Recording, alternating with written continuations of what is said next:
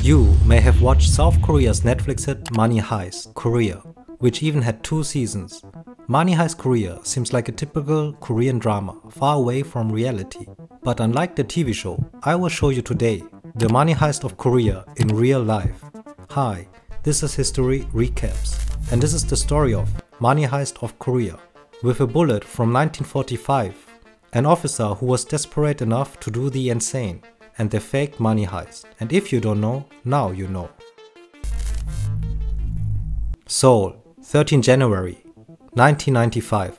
Just a regular Monday in Seoul, Mr. Lee said goodbye to his family as on any other day. He left work to the Kookmin Bank in Seoul. It was a cold day at this time and customers were wearing thick coats and jackets. But suddenly a man entered the bank wearing a big coat.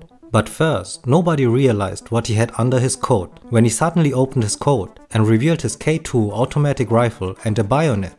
Suddenly the whole bank became quiet and everybody was in shock. One teller hid immediately under the desk. The armed man screamed at the other teller to hurry up and fill up his bag. On Mondays, Korean banks usually don't store a lot of money in the bank and the bag was just filled with $12,000. The armed man screamed at the teller why she didn't have more money. But the teller told him that she gave him everything they got. Mr. Lee, the security guard, who didn't want things to escalate, waited in the hope that the man leaves the bank with the little amount of money to attack him outside. The man, angry but also in stress, screamed while carefully stepping out of the door. As suddenly Mr. Lee attacked him from the side. He disarmed him and threw him to the ground. Another employee came to help and both pushed the robber to the ground. The police arrived shortly after and was surprised how a security guard unarmed the man with a K2 rifle. But the biggest surprise was that the 24-year-old man was a Korean military officer. Ha-gi-ryong tried to rob the bank in a desperate bid to pay off gambling debts of $60,000. An embarrassed South Korean government and military have apologized to the people after that incident. The bullet. April 20, 2017, Gyeongsang, South Korea. On Thursday, around 12 p.m., a man walked into the branch of the Nongyok Bank in Gyeongsang, wearing hiking clothes, a hat, and a face fully covered by an outdoor mask. There were no customers at this day. He pointed the gun at 3 employees, 2 female and 1 male, and commanded one of the women to start bagging banknotes into a bag he threw at her. After the employee had bagged some cash, Kim tried to move to her side of the counter. When the male employee tried to stop him, Kim fired a shot. The bullet ended up embedded in a computer server in the corner of the office. Kim rounded up the 3 employees and locked them in a vault. He took $12,000 and left the bank. The whole robbery took 5 minutes.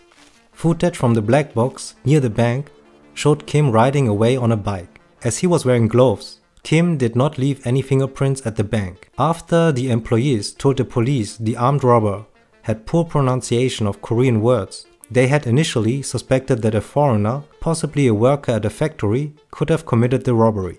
In the end, Kim's bike led to his arrest. Kim rode away on the bike. 2 miles away from the bank, he moved the bike onto a pickup truck. He did not cover the bike and the police spotted the bike while scanning CCTV footage. Police tracked Kim down at the parking lot of a resort in Danyang on Saturday, where he was spending time with his family. Authorities recovered $10,000 of the stolen $12,000. They couldn't find out where Kim had spent the rest of the money. He told the police he did it because he had too much debt. Kim said he had thrown away the pistol he used in the robbery. Authorities found it a half-mile away from his house, located only 4 miles from the bank branch. They also recovered 11 bullets. Kim told the police that he had disposed all bullets and authorities were looking for the remaining 7. The gun that Kim used was a .45 caliber pistol. Authorities sent the pistol to the National Forensic Service to be inspected.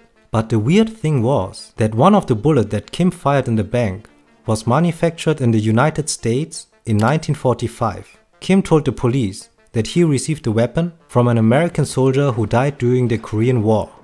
But Kim was not old enough to have ever met a soldier who died in the Korean War. Where the bullet is actually from might stay forever a secret. The fake money heist. A quite strange incident happened at a bank in South Korea. A man walked in a bank, holding a knife in his hand and pointed the weapon at one staff member.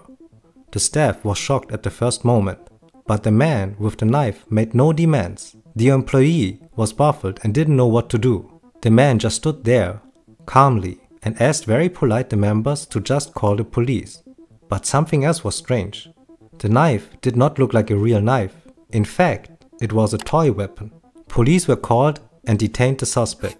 It all happened within 4 minutes. The man also made absolutely no efforts to resist the arrest. But it turned out that he was only staging a robbery with a toy knife in a bank near Seoul, and he had no intention of carrying out a money heist.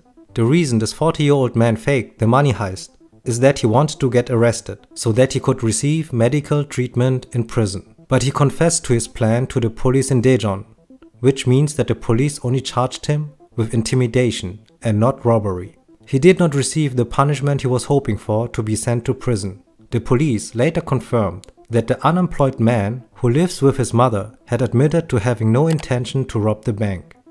He just wanted to be arrested and sent to prison, as he was suffering from chronic back pain and couldn't afford the treatment. He came up with the idea of a robbery. Unemployment in South Korea has increased since 2017. The South Korean government has announced its plan to provide assured health insurance to each of its citizens from 2022. So, not all bank heists must be full of action or even have to be a real bank heist in Korea. And if you want to know more about the cursed district in Seoul, South Korea, watch this video. Or if you want to know how pizza changed the Yakuza forever, watch this video.